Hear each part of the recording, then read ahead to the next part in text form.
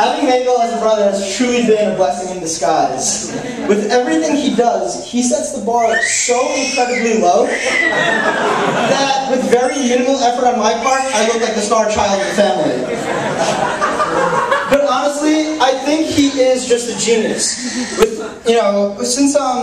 Since he's been little, his philosophy has been, if you do something so bad the first time, nobody ever asks you to do it again. I remember I was probably about like 12 or 13 years old. He was like 15, 16. That was like the time we started like mowing the lawn for the first time.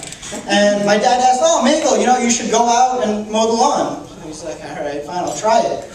And he goes, "Honestly, I think Stevie Wonder could have made straighter lines than Meghal."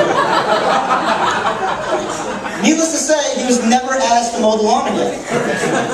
And even now, my mom was like, "Oh, we need to get something from the grocery store, pick up some milk or whatever." They don't trust him going to Wegmans, which is a store 5 minutes away, to pick up milk. They think he's going to somehow screw that up. How do you mess up going to the store to pick up milk?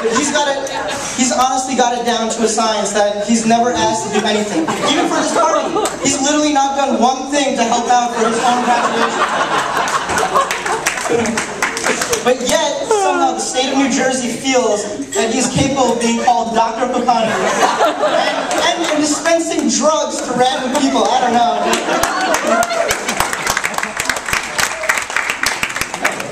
If anyone's talked to my mom in the past 3 months, you're well aware that my brother works at Novartis. He got a job.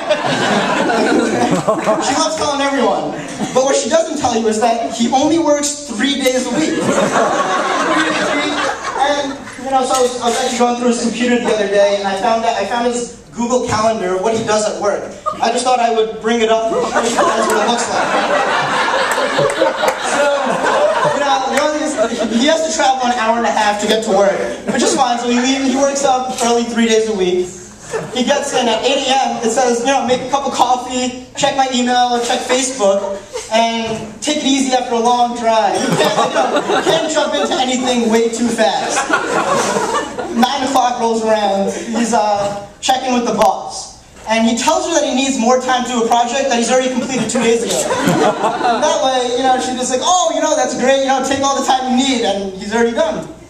And then 10 a.m. around, I don't know, I'm sure you guys are well aware, he loves like socializing, just walking around talking, so he gets to see what all his other employees are doing for the day. 11 o'clock, and just like looking at Meghal, it's his first lunch. So he'll eat the lunch that my mom packed him, check up on Yahoo News. I come home every day and he's like, "Oh, did you find out what happened? Anything that's going on." He reads all 30 tabs of Yahoo News every day at work.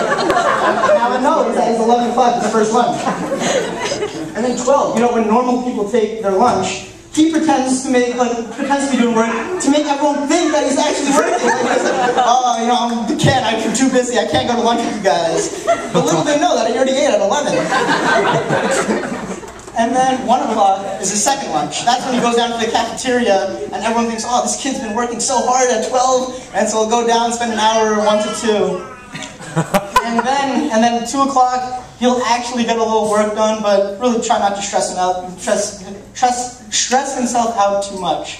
And at 3, he'll check in with the boss again and tell him, "Oh, I'm gonna need some more time." But he tries to make sure that the topic doesn't stay too much on the work, and just try to schmoozes his boss with whatever he knows how to do. His charm, and he says he has great charm.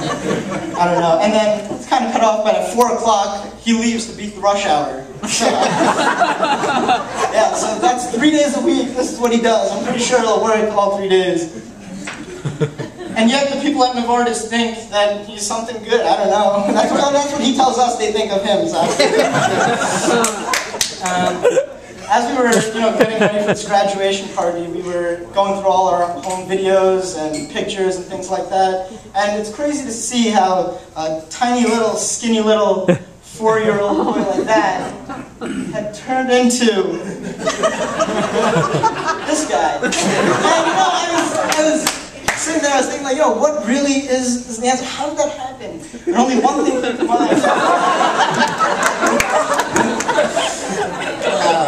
But in all honesty, we've had so many great times in the past 21 years. I'm sure we'll have a lot more in the future, especially because I expect you to be living at home until you're 30. I know I speak on behalf of my entire family, my grandparents, my mom, my dad, that we honestly thought this day would never come. You know, there have been so many times in your college career that I honestly, I'm not even joking here, that I didn't think you were going to graduate.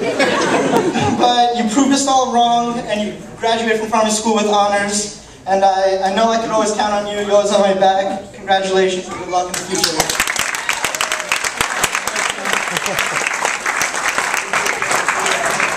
I think a couple of Meghal's friends want to come up and say a few words.